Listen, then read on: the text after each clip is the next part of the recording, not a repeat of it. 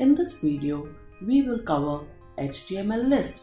There are three types of HTML list: unnumbered, numbered, and definition list. Let's start with unnumbered or bulleted or unordered list.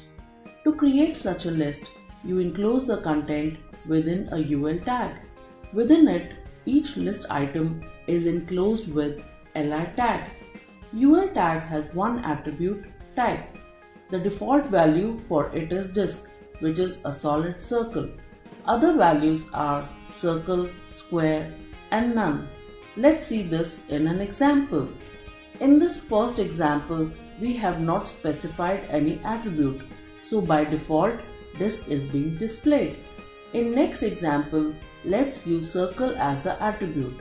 As you see, disk is being replaced by hollow circle. Next, let's use square as the attribute. Automatically, the bullet type has now changed to square. Now, if you give none, the content is still indented, but it shows no bullets.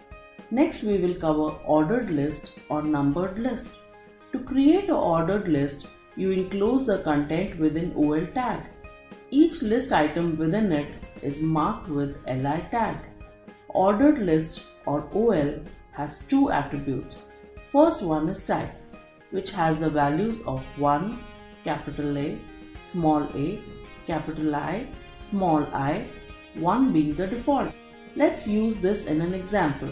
In the first example, we have not specified any attribute, so by default, it has taken Arabic numeral. Next, let's use capital A. This gives us alphabetical list. We can use small a if we want the list in lowercase letters. Similarly, if we use capital I, it gives us a list using Roman numerals. We can use small I if we want the list in lowercase. Let's cover the second attribute, which is start. It can have any numeric value.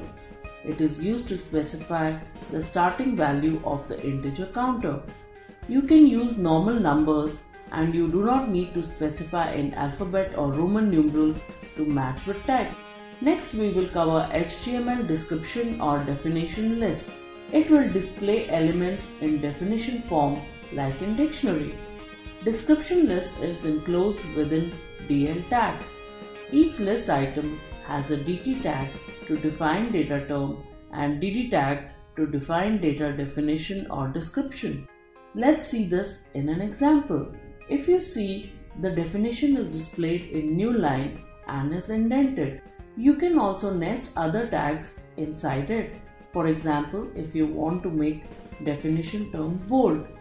You can also nest a list within another list, as shown in this example here.